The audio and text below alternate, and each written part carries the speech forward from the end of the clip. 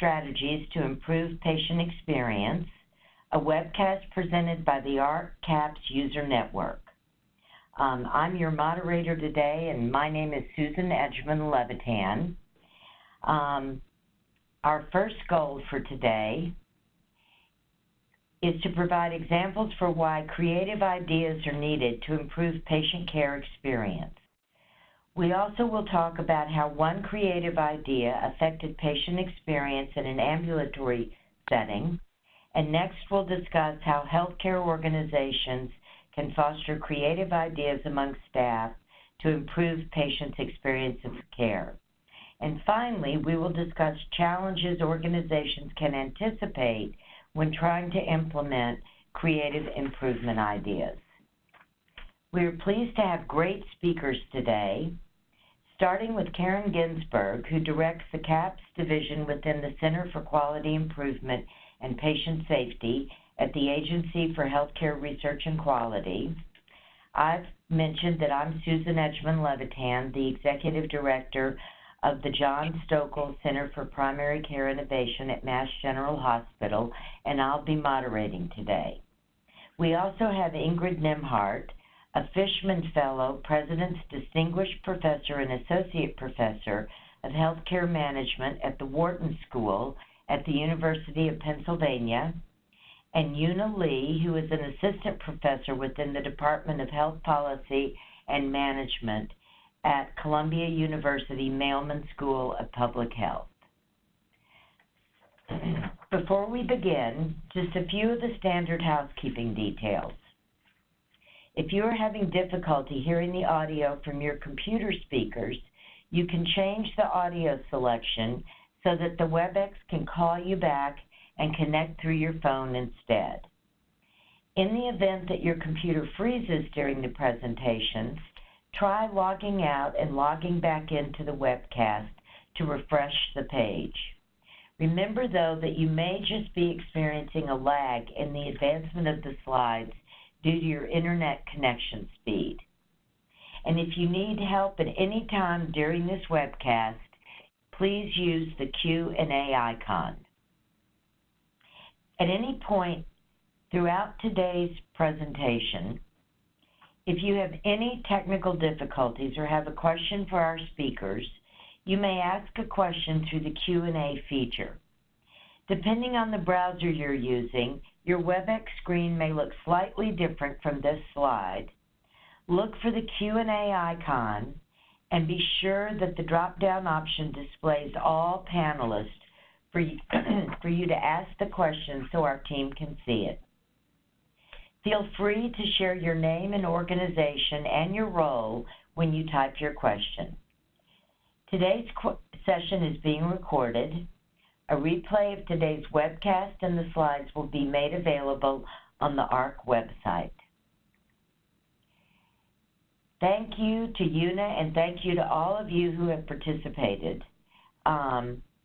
So with that, let's get started. I'm going to turn this over to Dr. Karen Ginsberg, the Director of the CAPS Division at the Center for Quality Improvement and Patient Safety at AHRQ. Hi, good afternoon, everyone, and thank you, Susan.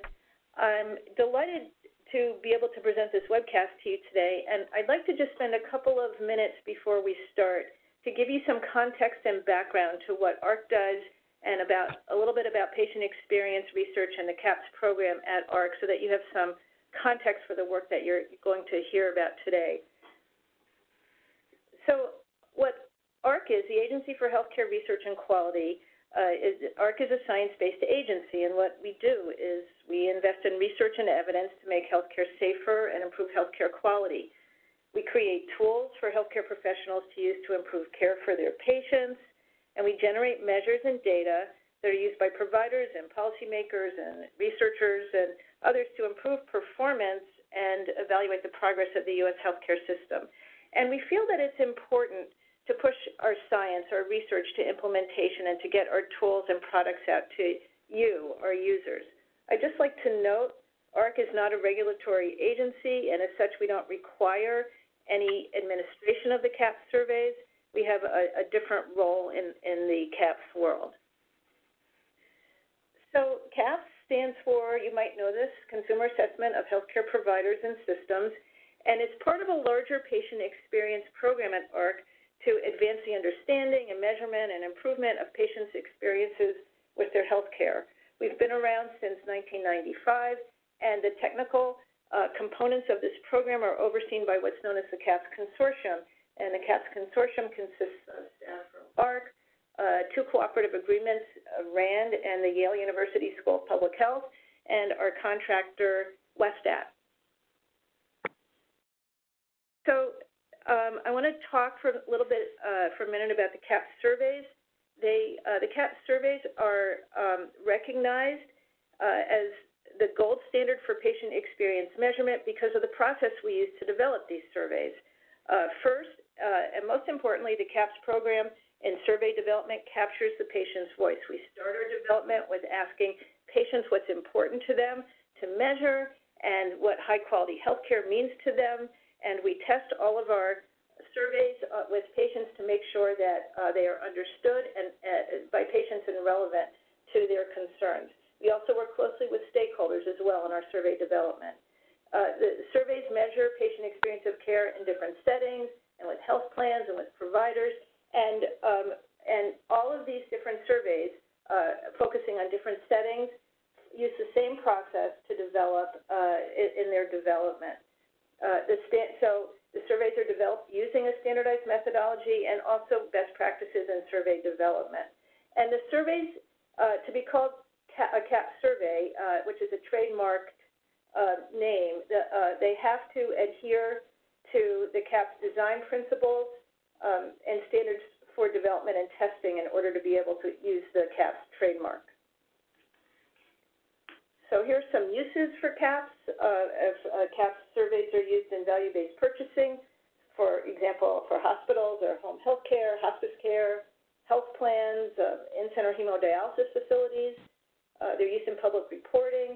The findings are used in public reporting, for example, on the CMS Compare website for accreditation, for example, for the Joint Commission and NCQA. They're used for quality improvement, and they're used for health services research. And I just want to tell you a little bit more about the patient experience program generally at AHRQ. We have an active research program, and some of our current research topics include things like topics like patients' experiences with care coordination, and you're going to be hearing more about that today. Shared decision-making, patient engagement, patient safety. We have been doing a lot of work on how to collect patient experience data using narrative protocols for open-ended questions. And we do a lot of research on survey administration modes for collecting data, the best methods in using those modes. So with that, I'm going to turn this over to Ingrid Nemhard to start the main presentation. Thank you.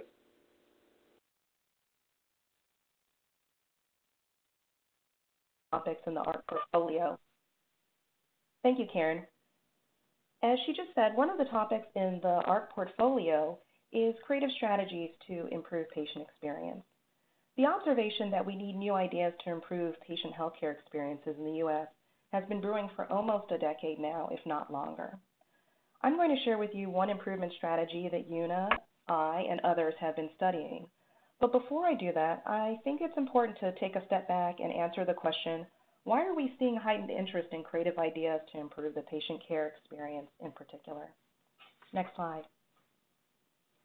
Much of the impetus is driven by a combination of belief that we can and should do more to improve the patient experience, and also a reality that healthcare is moving from volume-based care to value-based care. And part of delivering high-value care is ensuring a positive patient experience, not just higher clinical quality and lower cost. Currently, though, a high percentage of patients, and adults in particular, report that their patient care experiences are not what they could be. According to one fairly recent study, only 45% of adults in the U.S. who visited a doctor in the last 2 years rated their care experiences as excellent. One of the big issues in ensuring a positive patient experience is care coordination. Next slide. This slide gives a glimpse of the magnitude of the care coordination issue that we're all dealing with and the imperative for care coordination. This figure shows the number of interactions that occurred in the first 80 days between when one primary care physician informed his patient about his MRI result and when his patient's tumor was resected. And what you can see here is over the course of an 80-day period, 12 clinicians were involved in the care of that patient. The patient's primary care physician, who recorded all of this, communicated with other clinicians 40 times via email and phone calls, and with the patient and his wife 12 times. The patient underwent 5 procedures and had 11 office visits. None of them were with his primary care physician. Coordinating all of these parts of care is really a key part of the patient care experience. And while the degree of coordination pictured here isn't required for every patient, it is required for a large number of patients. Next slide. And this is particularly troubling in some sense or compelling because the number of patients for whom care coordination is a substantial requirement is growing. There on this slide you can see the bottom chart is from a RAND study, and it shows that nearly 50% of patients will have a chronic condition by 2030, which is likely to increase the need for coordination between care providers and make it an even larger factor in patient care experiences. Next slide. Existing data suggests that coordination, though, is currently a formidable challenge. Care coordination failures are prevalent. 35% of patients in the U.S. report that they've experienced a coordination gap in the last 2 years. And these gaps, which can be things like clinicians not knowing details about patients' care or not having test results at the time of visit, contribute to poor quality of care.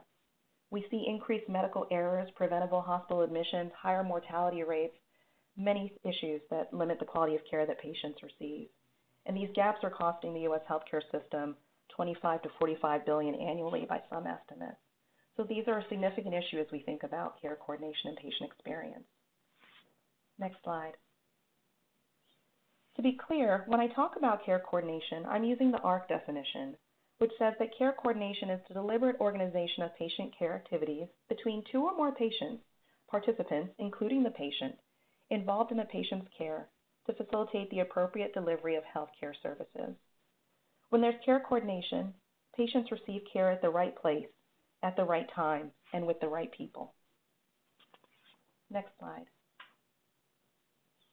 In theory, if care coordination is present, continuity of care improves along 3 dimensions.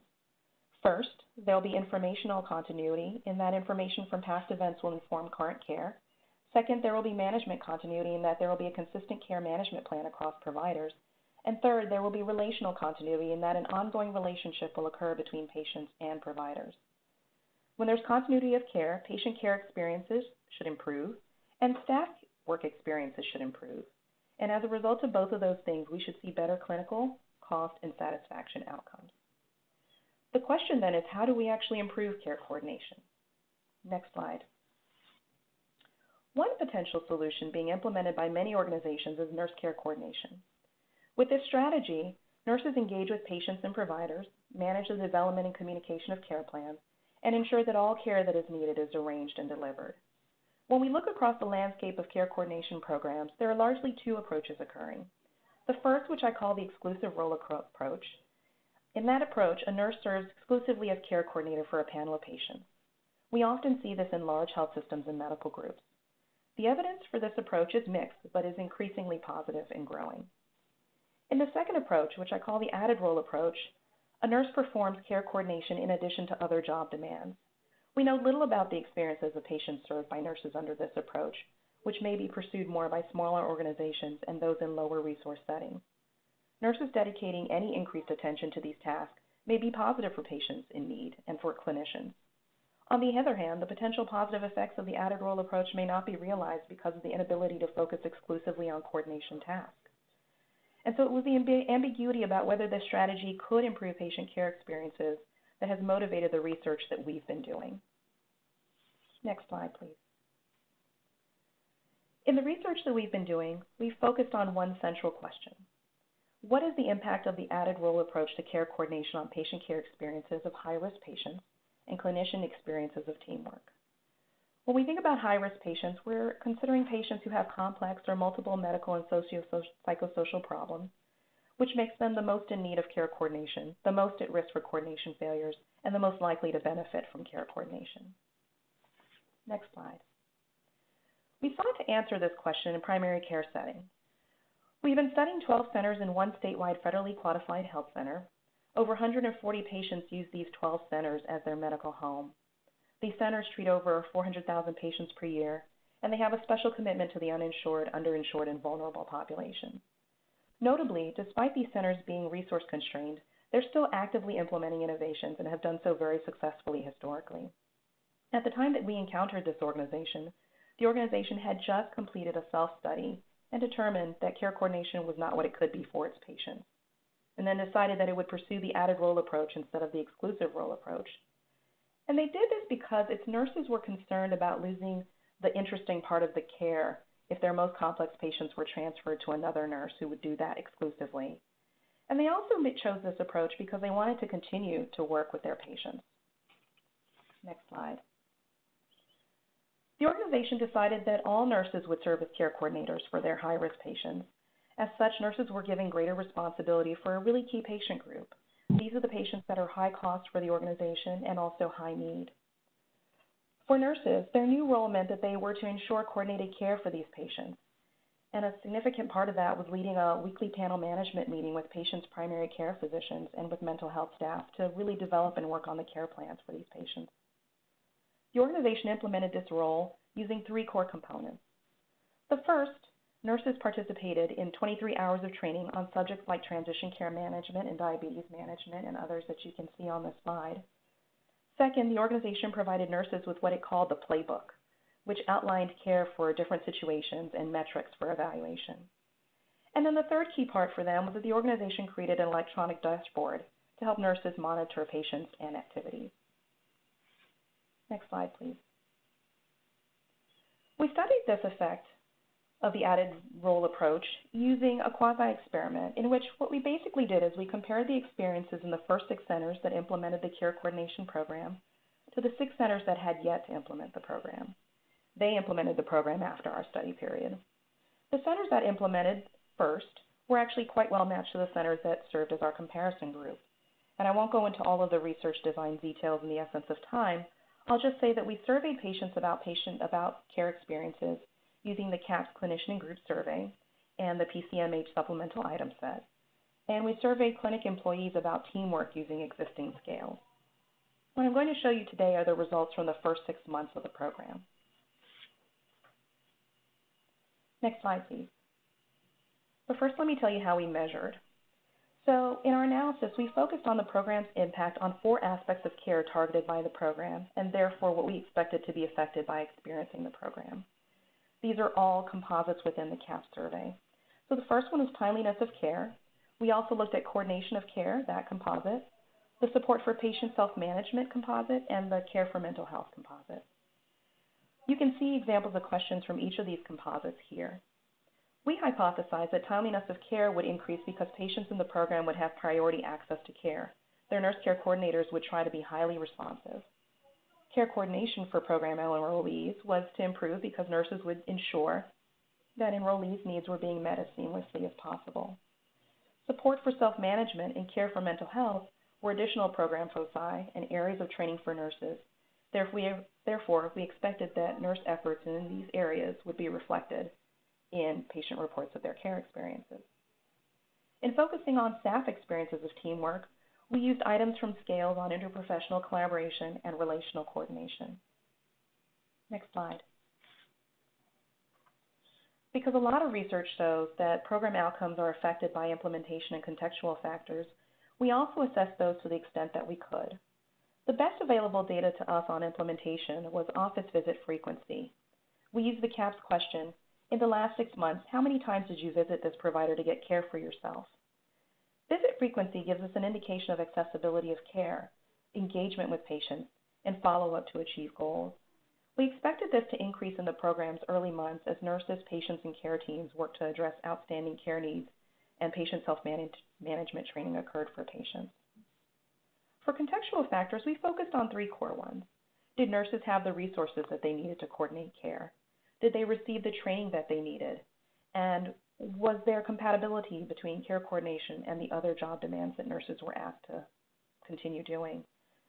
And these are all things that we achieved through or collected by surveying nurses.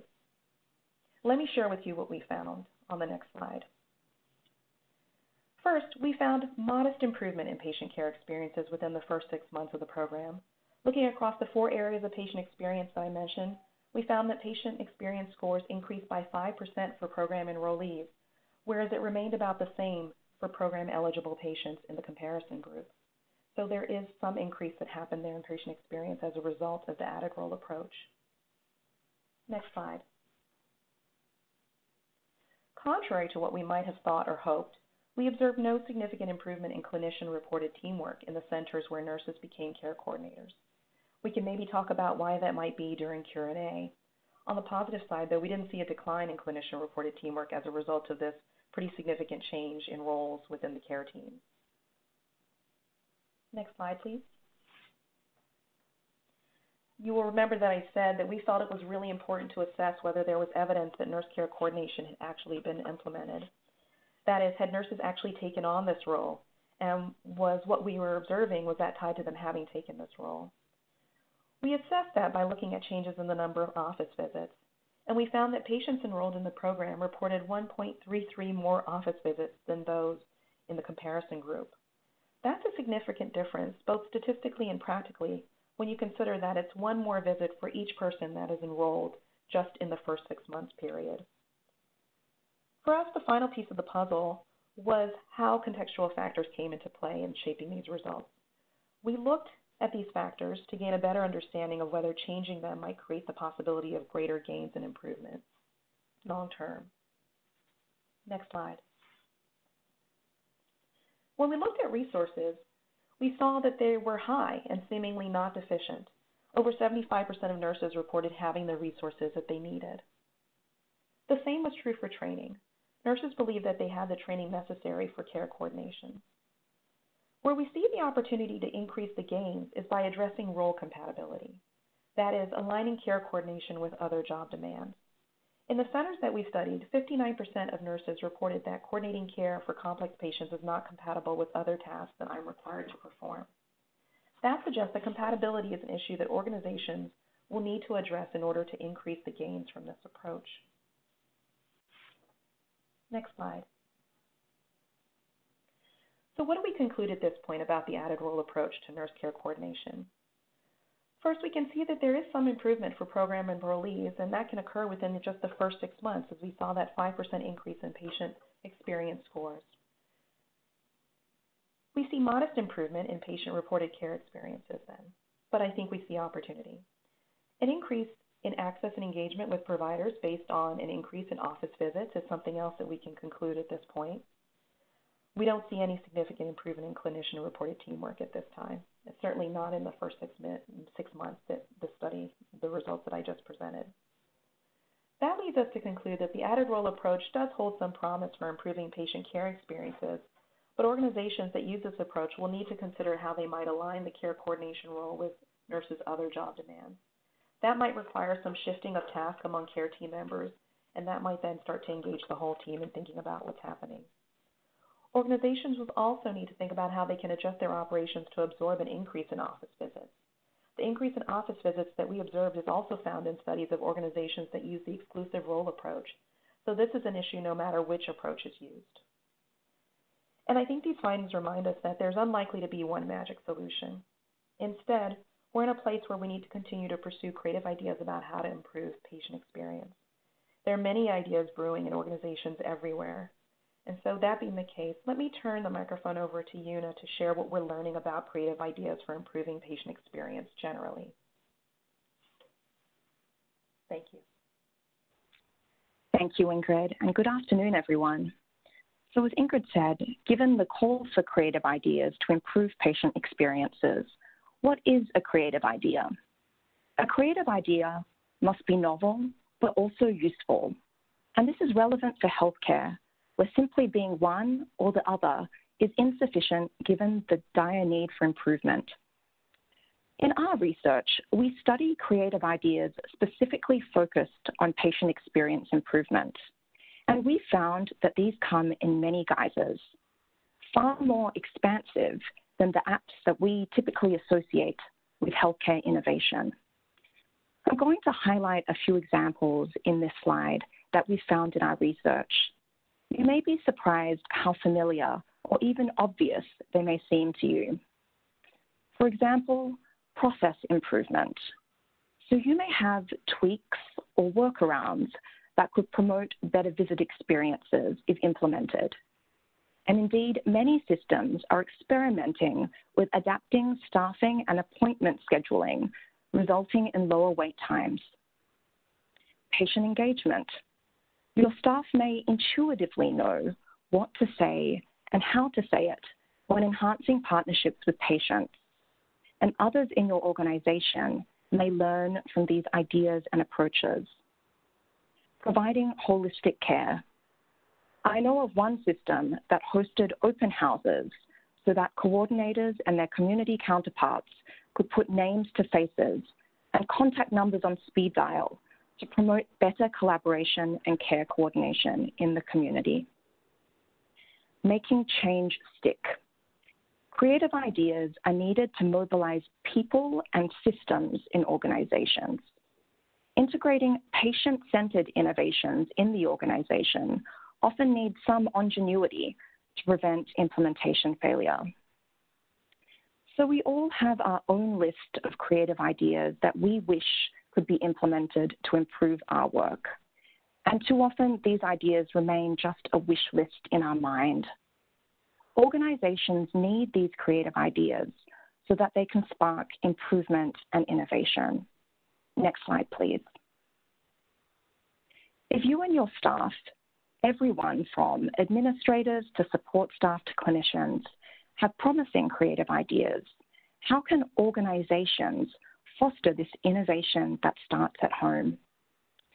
So large academic medical centers often have the scale to host one-off events like an innovation tournament or a hackathon, where staff submit ideas for consideration, and one idea is eventually selected for implementation. However, organizations that are smaller or under-resourced can still cultivate creative ideas too.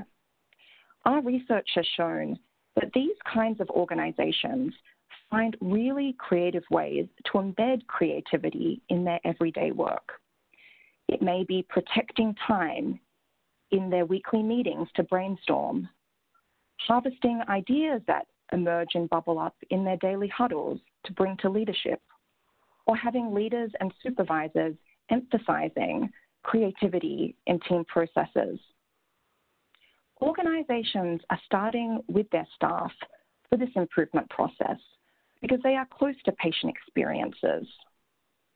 They're experienced at customizing care to patients' needs, and staff often generate simple, low-cost, but effective solutions. Overall, they have ideal insights into what is needed to improve and how. Next slide, please. I will now introduce some of the research we have been doing on creativity and patient experience improvement using CAPS. Two key questions arise from the observation that staff insights may help with this process. We first wanted to know, is implementation of staff's creative ideas associated with better patient care experiences? We want these outcomes to be measured, for example, with the CAPS clinician and group survey. Second, we wanted to know the key challenges of using staff's creative ideas as a source of improvement in healthcare organizations. Next slide, please. We tested these questions by studying quality improvement teams involved in an 18-month improvement initiative that was highly focused on improving patient care experiences.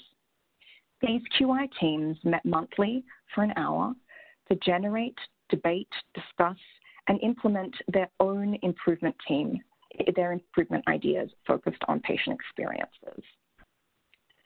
So we studied 220 ideas that came from 72 improvement team members from 12 community health centers, as well as 2,201 patients cared for by these individuals. Our first data source for patient care experience was the CAPS clinician and group survey. To measure staff idea creativity, we studied the meeting transcripts of the QI meetings. So you can imagine hundreds of pages of typed notes that describe the creative improvement ideas that were discussed, as well as what happened to them over time, were they implemented or not. You may be wondering how creativity of ideas can be measured. We used a gold standard assessment method for creative idea assessment in organizations. We assembled a panel of QI experts, and they independently rated each of these ideas for level of novelty and level of usefulness. And then we multiplied these scores together to create a unique creativity score for every idea. And then we aggregated across all the experts to create one score per idea. Staff and organizational characteristics in our study were collected via a staff survey. Next slide, please. So our first finding was that the implementation of creative ideas is associated with better patient care experiences in primary care settings as measured by CGCAPS. Said in another way, implementing creative ideas matters to patient care experiences. So to study this, we collected all the ideas that were rated for creativity by the experts. We assigned high creativity ideas as those that were rated 3 out of 5 on the creativity scale and above. For each of our 12 centers, we calculated the proportion of ideas that were implemented that were also highly creative. We used statistical approaches that we call mixed models and survival analysis to find the result that when we compare centers that did not implement high creativity improvement ideas, centers that implemented these ideas were associated with an improved care coordination score of 1.33 out of a possible 5, and an improved provider rating score of 2.15 out of 10. And this result holds even after we account for differences in patient characteristics, such as health status or demographics. It holds even after accounting for center characteristics, such as patient volume or the percentage of patients with Medicare or Medicaid, and various measures of organizational culture. However, we can't conclude if any one idea led to improvement, and this wasn't the purpose of this study. I can say that there was a tremendous range of ideas, from the most obvious yet novel insights to more breakthrough radical ideas. Next slide, please. The first challenge of fostering creativity for patient experience improvement is that more creative ideas are less likely to be implemented by organizations. So on the chart on this slide, you can see that the creativity of the idea is displayed on the horizontal axis on the scale of 1 to 5, with 5 being the most creative. The likelihood of an idea being implemented is displayed on the vertical axis, with a higher score meaning a higher likelihood of implementation. So taking a step back, you can see that as an idea gets more creative, it's also less likely to be implemented in the organization. So what are the barriers to implementation in organizations? This can include limited time due to workloads in healthcare. We know that staff may not have the time or even the opportunity to be creative in their daily work life. Stifling organizational cultures may also be a barrier. Such cultures make ideas that depart from the status quo seem risky. And finally, a professional hierarchy that discourages initiative by lower status individuals also discourages their voicing of creative ideas. Next slide, please. So a second challenge of fostering creativity for patient experience improvement is that more dissatisfied staff are associated with higher creativity ideas. On this chart, the horizontal axis describes low and high dissatisfaction with work, which in our study was measured using a staff experience survey. The vertical axis describes the creativity of ideas generated ranging from 1 to 5. And you can see from the slope here that as dissatisfaction increases, creativity also increases. The issue is that, of course, no organization wants to cultivate dissatisfaction, and we're certainly not advocating for more dissatisfaction, which is of significant concern now in the healthcare workforce. It's natural to assume, however, that all staff may experience dissatisfaction at some point or another in their career.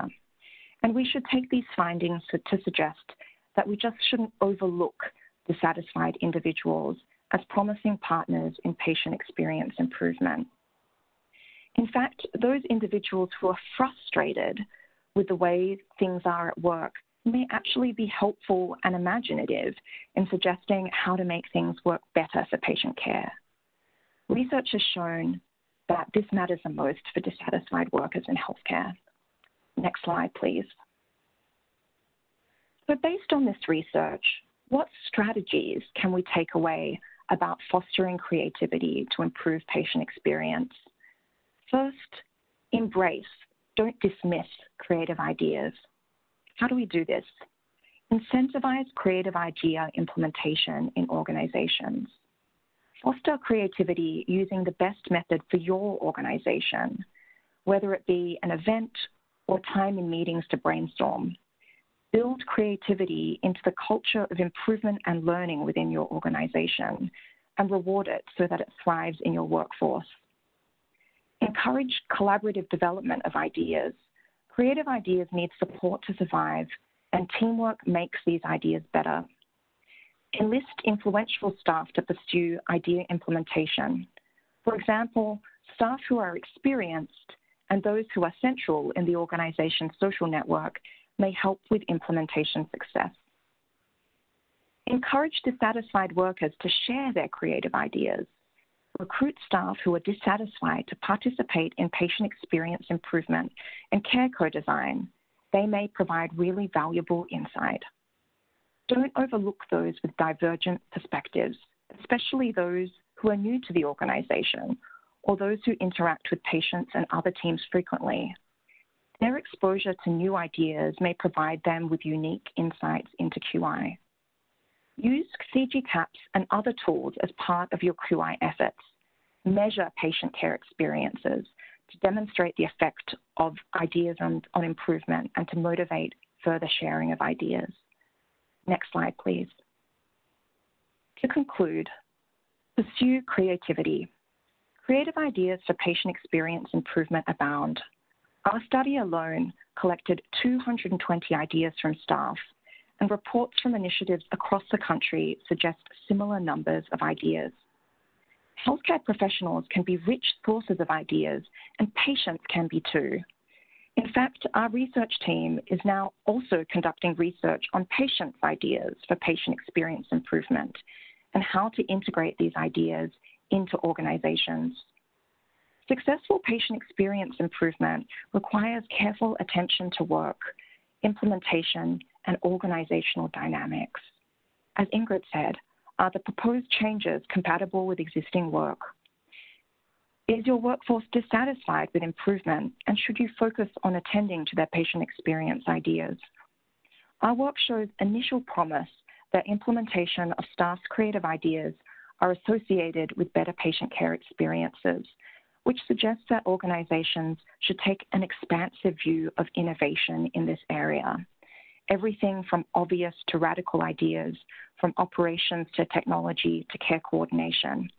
Organizations should foster creativity with this holistic view in mind and partner with staff to not only contribute but also implement these ideas, which may help hardwire and sustain improvements. Thank you so much. I'll now pass it over to Susan to lead the Q&A.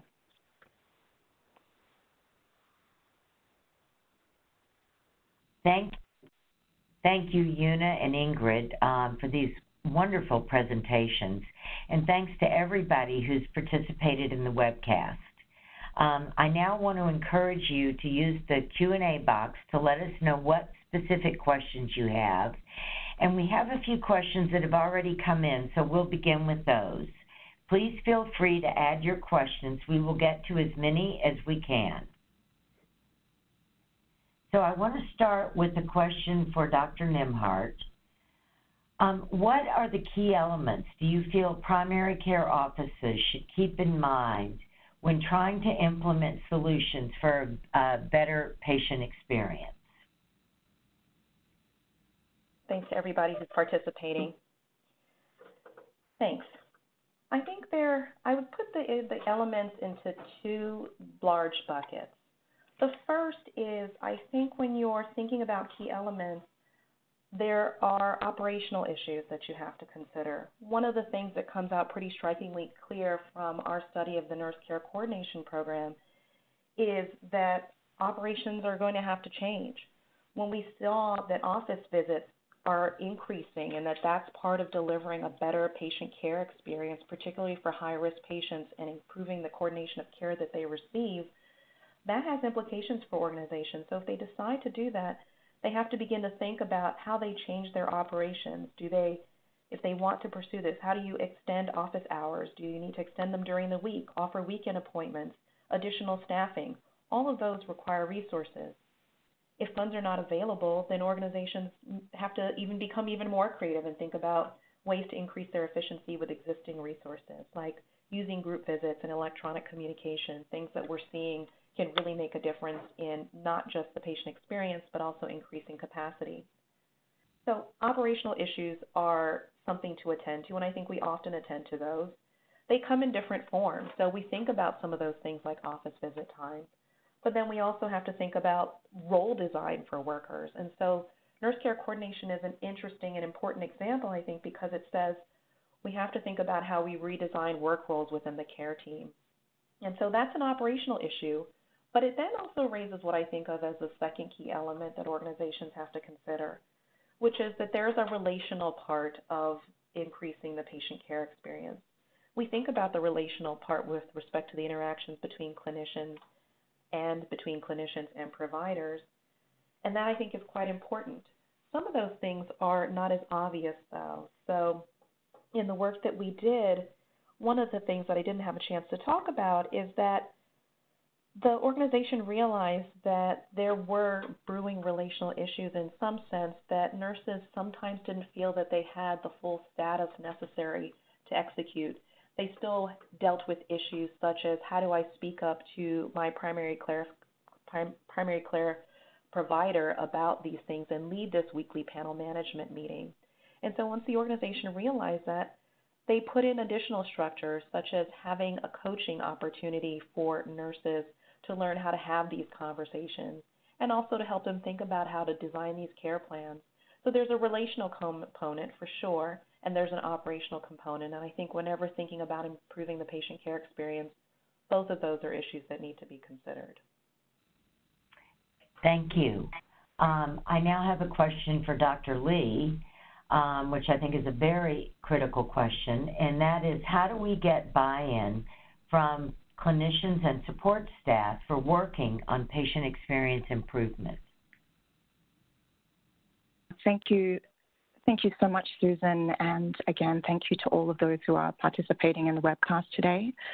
I think this is such an important and rich question. I'll first of all start with some insights from the work that I've described in today's webcast, and then end with some reflections from the research team with regards to other projects that we're doing.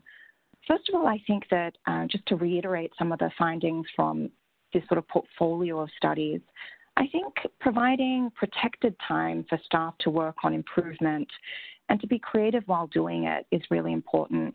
We often assume that individuals who aren't engaged and who haven't yet bought in to improvement don't seem to be interested, but research actually says that the opposite is true, that often frustrations with patient care and the system and the workplace is the number one source of dissatisfaction and frustrations for many healthcare providers.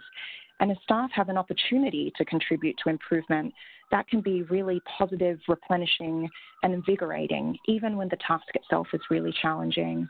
As I mentioned before, I think paying attention to those who may not be the usual suspects involved in QI and encouraging their participation and reassuring that they have something valuable to add to these efforts is really important for buy-in. And then sort of thinking one level above to the work, how do we embed improvement into daily life? We want to activate individuals to notice the ways that patient experience can be improved on a daily basis. And then finally, I think as it relates to this webcast, measurement and data really matters. We found CG CAPS and other CAPS instruments to be really useful tools for QI and for buy-in. These tools provide us with a starting point which can highlight any gaps. And with data, you can see your performance change over time, and that can be really activating. So if you're interested in implementing creative ideas, I think you have to think about these ideas that you're evaluating. Are they novel and useful? But you also have to think about how to frame any insights that you're gleaning from your staff to leadership. How do we present and frame these ideas, and how do we engage with leaders? And I know that Ingrid in particular has done a lot of research on framing and leadership for the purposes of buy-in. Thank you. One very quick question to answer is, will the slides and a recording of the WebEx be made available? And the slides and a replay for the webcast will be posted on the AHRQ website, or you can email caps1@westat.com for a copy of the slides now. The next question I'm going to pose to Dr. Nembhard, which is, what is the association between staff satisfaction experience and patient experience? Thanks.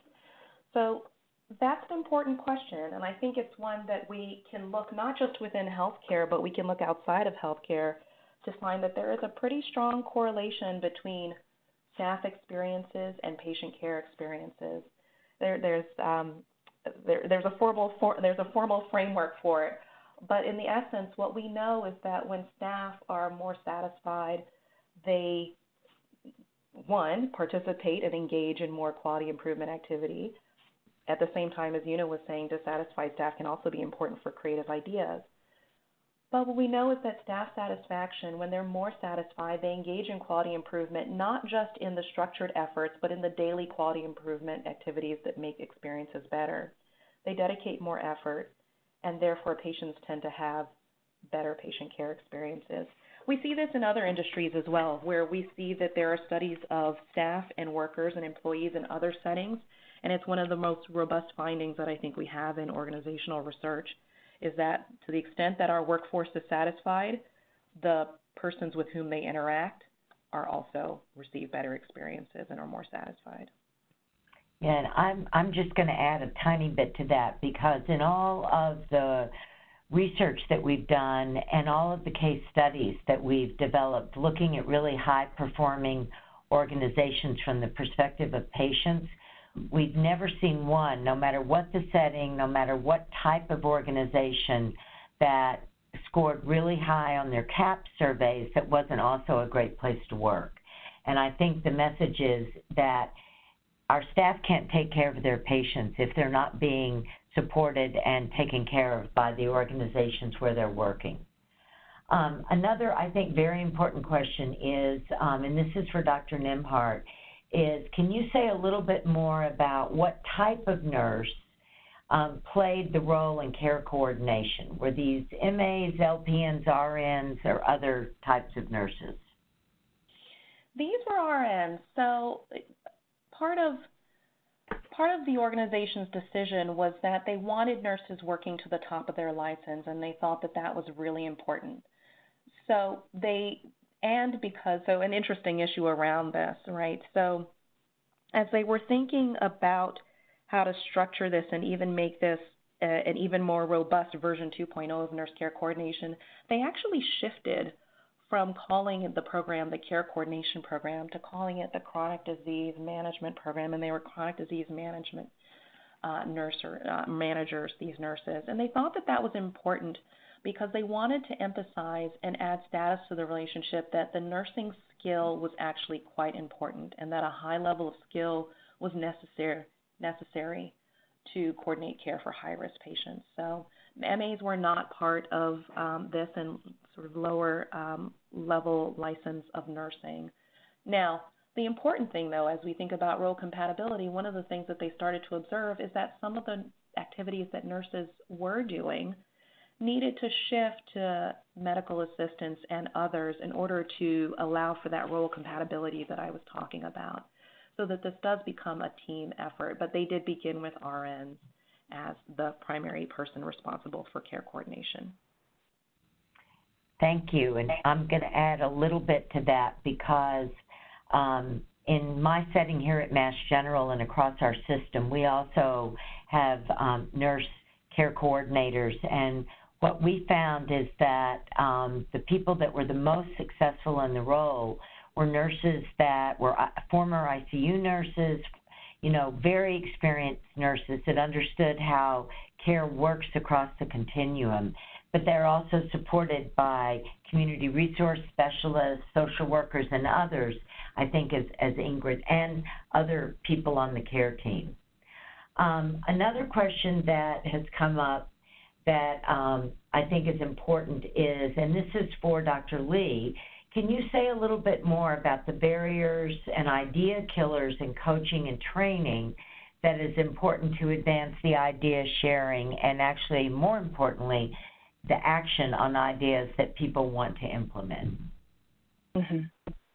That's a great question. I'd be happy to elaborate. So I think when we think about this process, we should think about the generation of the ideas and the barriers that could be associated with that, and then separately the implementation of the idea, what actually happens when an idea is being voiced and it's carried forward towards implementation. So I think at the early stages, we know a lot of organizational dynamics that may prevent many people from voicing a creative idea in the first place. We know that many people have ideas, but they may feel interpersonally risky sharing their ideas because, by definition, creative ideas are different from the status quo. They have a level of uncertainty to them. They may not work. And there may be a perception within the organization that anything that sort of deviates outside of the structured protocol isn't welcome. So I think if under certain conditions we're interested in staff's creative ideas, we have to create an environment when we're speaking and discussing improvement that can allow for the invitation of these ideas that may be different to what you're already doing. And then when we think about implementation, we should note that having an idea is one thing, but actually implementing it is really a social and political process as much as any. So ensuring that we have the advocacy and the support of others in the organization is really important. Certainly within healthcare, there are so many competing demands. So do you have people that you can collaborate with to ensure that an idea continues to be championed over successive weeks? Are there people that can advocate for ways to integrate those ideas into existing improvement infrastructure and workflows? How can we ensure that these ideas don't get rejected because they seem to be incompatible and so uncertain, and in many cases just more effort than they're worth? So I think understanding the different barriers at every stage of the process, from the second that they're formed in someone's mind to how they're implemented, are really important within organizations. Thank you. Dr. Nimhart, just I think a quick question for you. Can you let people know which CAHPS measure or measures demonstrated the 5% increase in the intervention group? And how long after the intervention implementation did we measure with the CAHPS survey?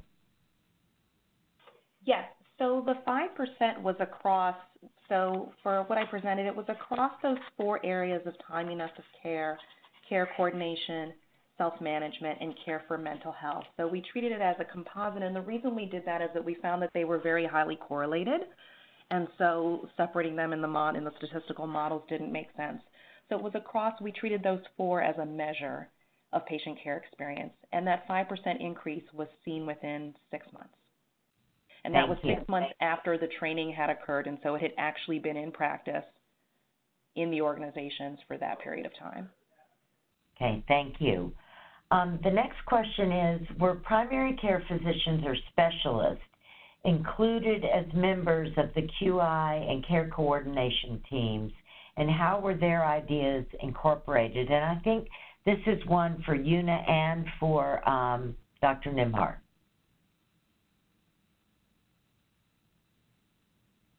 Sorry, Susan, would you like to go first? I apologize. I actually missed the beginning of the question. There's a question about physicians.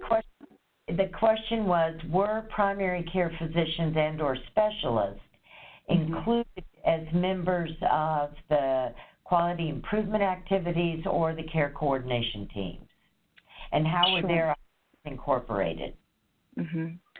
Well, I can certainly speak to the QI team. So we did have physicians as part of the QI teams. I think it's important to note that these teams were multidisciplinary. So across the 12 sites, we ensured that there was equal representation across all roles, so physicians, nurses, behavioral health providers, and medical assistants. And their ideas were integrated because they were participating with everyone else. So it was a really egalitarian structure in terms of participation. Okay, thank you. For the nurse care coordination program, there were, by design, there were nurses. They were not specialists in the traditional way. Primary care, the weekly panel management meeting could include dietitians. It could include dentistry, but not specialists like cardiologists or endocrinologists. These were specialists that were within, or disciplines that were within the primary care setting. Okay, thank you. Another question that's come in because we're almost out of time is, and I think this is for Dr. Nembhard, can you share a little bit about the demographic makeup of the patients in your study and the caregivers? Sure. So let me see if I can, what would be most useful to you. So there was a pretty fair distribution across patients. Because I said we had high-risk patients, these were patients that had 2 or more emergency visits within the past 12 months or had diabetes diagnoses, mental health diagnoses.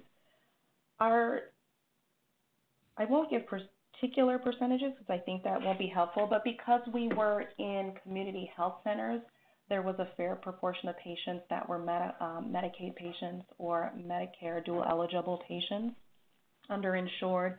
We had a very diverse demographic panel in terms of patients that were white, Black, and across the age ranges as well, Hispanic and non-Hispanic. So it was a really diverse population of patients that were involved. On the staff side, we had representation in terms of the staff survey results, we had that representation from both the primary care providers, nurses, medical assistants, and behavioral health providers responding to the survey. Okay, thank you. Unfortunately, we're out of time for any more questions or answers. Could we move to the next slide? So I want to thank Dr. Nembhard and Dr. Lee for these wonderful presentations. And I also want to encourage everyone to subscribe to our Gov Delivery listserv if you have not already done that. And this way you can stay up to date on all things CAPS and receive announcements for upcoming webcasts. We have several in the works. And to subscribe, go to the link that you see on the screen, subscriptions.arc.gov, accounts USA AHRQ, subscriber new. I want to thank everyone for attending today's webcast. You may contact us at the CAPS User Network at any time via email at caps1@westat.com or our toll-free phone line at 1-800-492-9261. And you can also access the CAPS website at www.ahrq.gov/CAPS. If you didn't get your question answered today, please reach out to us at the email address I just mentioned, thecaps1@westat.com, and we will try to get you whatever information you may need. I want to thank everyone for participating and hope you have a great rest of your day. Thank you.